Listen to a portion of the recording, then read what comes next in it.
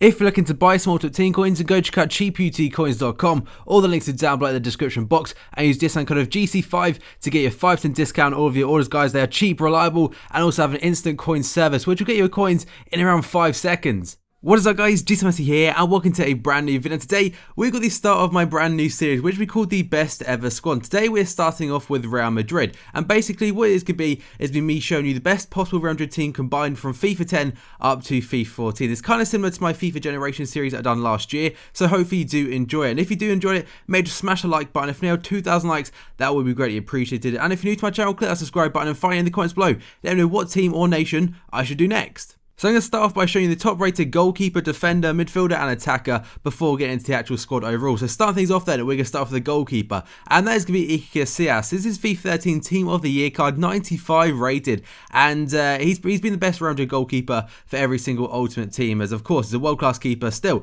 And 95 rated on that card, 97 diving, 98 reflexes, 90 handling and 92 positioning. What a card that was. And as you can see, every single FIFA up to FIFA 14 at least, he has progressed from 91, 92, 93, 95. And then this year, unfortunately, is only an 86 because he was actually the second choice goalkeeper for the last year and a half, because Diego Lopez has come in, done quite well, and seems that managers have kind of favoured that. On to the defender then. As you can see, the main best rated one is going to be Sergio Ramos, his 93 rated card from FIFA 12, but I can actually go with the FIFA 13 or FIFA 14 card as well. But personally, I saw the centre back version from FIFA 12 as the best one to look at. And them stats: 87 pace, 85 dribbling, 95 defending and 98 heading, and 86 passing. That card was unfreaking believable. And on FIFA 12, he actually was a right back to start off with. And as you can tell, FIFA 10 is a 90 rated right back, and then he got an 87 card on FIFA 11, and then he started getting the best rated cards as centre back from 93 from FIFA 12 up to FIFA 14. On to the midfielders, and as you can see, Cristiano Ronaldo's FIFA 14 Team of the Year card is one we'll be showcasing as the highest rated ever midfielder for Real Madrid, and that card is absolutely incredible. 98 pace, 98 dribbling, 97 shooting, 87 passing and 92 heading. 5-star skill moves as well, can't really complain about that. And Ronaldo's actually been the highest rated midfielder ever for Real Madrid on any FIFA actually. He was a right winger on FIFA 10, and this does include informed guards and that, guys. Then he went to a left wing from FIFA 11, and on FIFA 12 he actually did have a 98 rated card as well, but unfortunately no site seems to have any recognition of that, so I couldn't really find a picture, so it could have been there instead. But the 98 card is still the highest ever for a Real Madrid midfielder. Finally, then on to the strikers, and Karim Benzema's FIFA 12 Team of the Season card is going to hold that record, 90 rated, and it's an incredible looking card. 91 pace, 93 shooting and 93 dribbling. Holy freaking shit. But the highest rated striker for Madrid on FIFA 10 and 11 was actually Gonzalo Higuain, who's now at Napoli, and then Benzema kind of took over from FIFA 12 up to FIFA 14, where Bale's centre forward card is actually the joint highest rated attacker.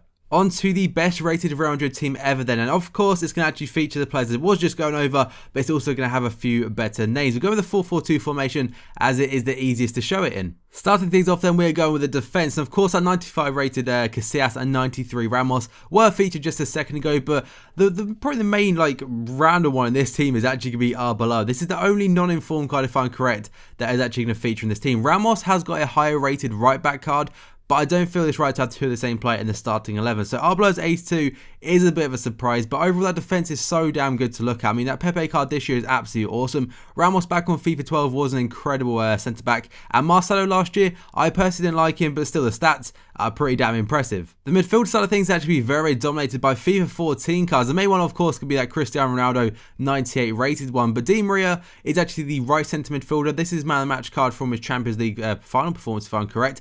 But that could be the FIFA 12 Urza, which I'll show you in a second. Bale, the right mid, a very first season in Madrid, done a very good job and got a 93 card. And finally, Alonso could be his FIFA 12 card, but this one has the better overall stats. And this is the Mesut Ozil card I was on about that could replace Di Maria. This is FIFA 12 card. It had 97 freaking passing, 95 dribbling, 83 pace, 83 shot.